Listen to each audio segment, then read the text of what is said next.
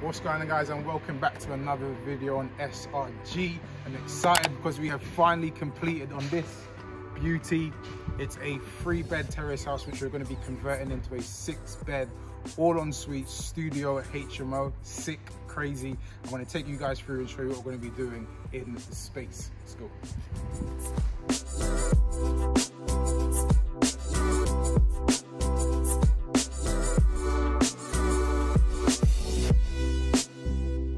Alright guys, so we are in room 1 in this 6-bed HMO that we're going to be converting. Now you guys can see it is a very large space. Now what we're going to be doing in all the rooms is taking out the chimney breast. So you can see this is quite a big chimney breast that we're going to be removing just to kind of create a bigger space and maximize this space as much as possible for tenants. Now we're also going to be doing some small layout changes, i.e. we're going to be moving that door and we're going to be placing it on this side, which allows us to then put the bed tucked in that corner and gives the tenant a bit more move around space and space so they don't feel like they're cramped, because the last thing I want for tenants that I put in this property is for them to feel like they're cramped in their room, there's not enough space for them to kind of move about freely. Now we're also going to be putting an ensuite over here, which is going to be sectioned out, a nice kind of 50p ensuite, and then over here you will have a kitchenette which allows the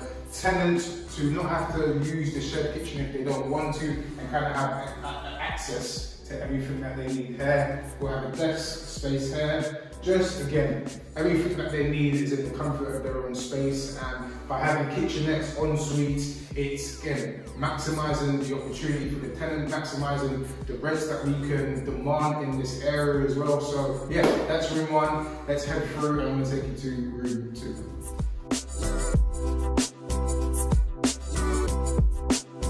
So if we come through, what we're going to be doing, I'll tell you in this bit, because basically the room in here wasn't as big as we needed it to be. So what we're going to be doing is knocking down a bit of this wall to kind of create an extra passageway. So if you come through here, so this is a room at the moment, but if you come in, what we're going to be doing is putting a stud wall up here to kind of create a passageway into the kitchen. Now this is all going to become another room again. We're going to be knocking through this chimney breast, and then we're also going to be doing a 3-meter extension out the back. So if you come around here, you can kind of see that area there is going to be knocked through to kind of create a 3-meter extension that's going to go on the outside. And then we're going to be putting kitchenettes in this room as well, just making sure that it's a nice spacious room for the tenants. Again, you guys can see the floor plan for this specific room. If you come through now, so again, that hallway is going to be following through all the way here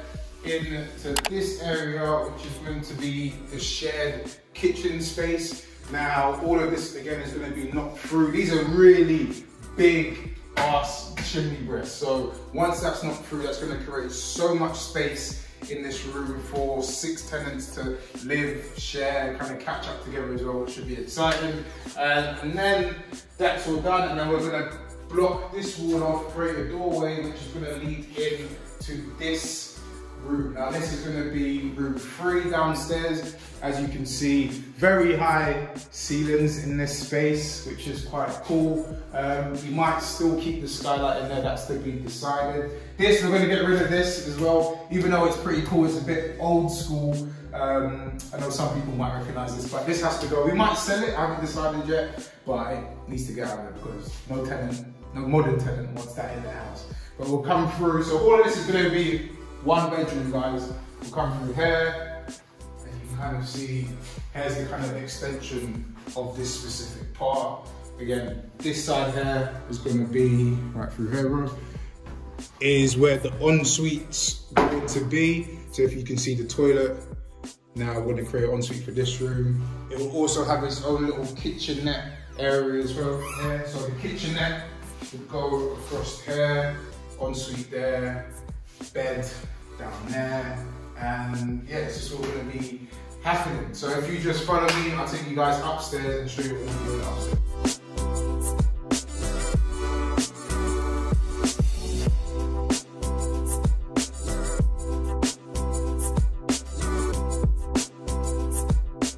Right, so we're upstairs now and I'm going to be telling you what we're going to be doing in this room. So there's going to be a few layout changes happening in this room because basically this section here is going to be blocked off because we're going to be creating an ensuite for the room on the opposite side, which I'll show you later. Now, what we're also doing in this room, so if you come around, it's going to come around, bro, then this section is going to be cut out. We're going to be putting a walkway through. So it's exciting, this one, to be honest. So you follow me.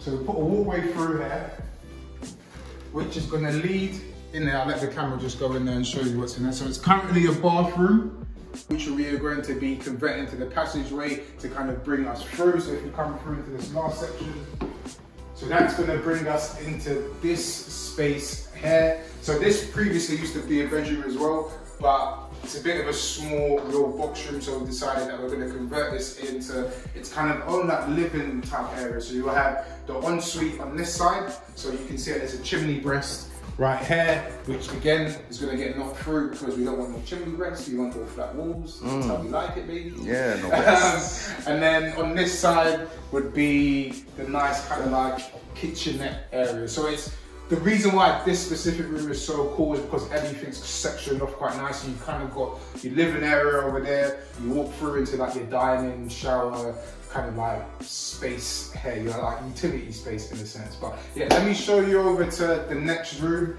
and then we can kind of see how things are going to be going in that room.